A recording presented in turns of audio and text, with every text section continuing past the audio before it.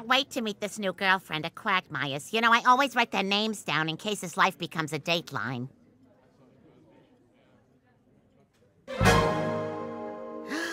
Oh my God, it's her! What? It's who? Quagmire's girlfriend is my old junior high school bully, Stephanie. She made my life a living hell. Now, see, that guy's wearing sandals. I could have worn mine. Peter, you don't know this because you met me in high school, but middle school was a painfully awkward phase for me.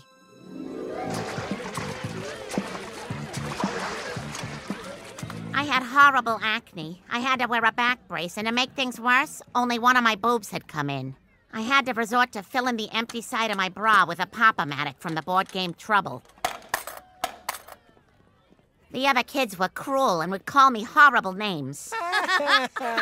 Look, it's Schoolie Lois! What a freak! I just ate a sandwich, so I'm waiting 20 minutes to swim. But the worst bully of them all was Stephanie. Hey, Lois, watch your step. Your shoe's untied. No one even tried to help. What a loser! Walk much? 18 more minutes. I would have drowned if it wasn't for the buoyancy of the Pop-O-Matic.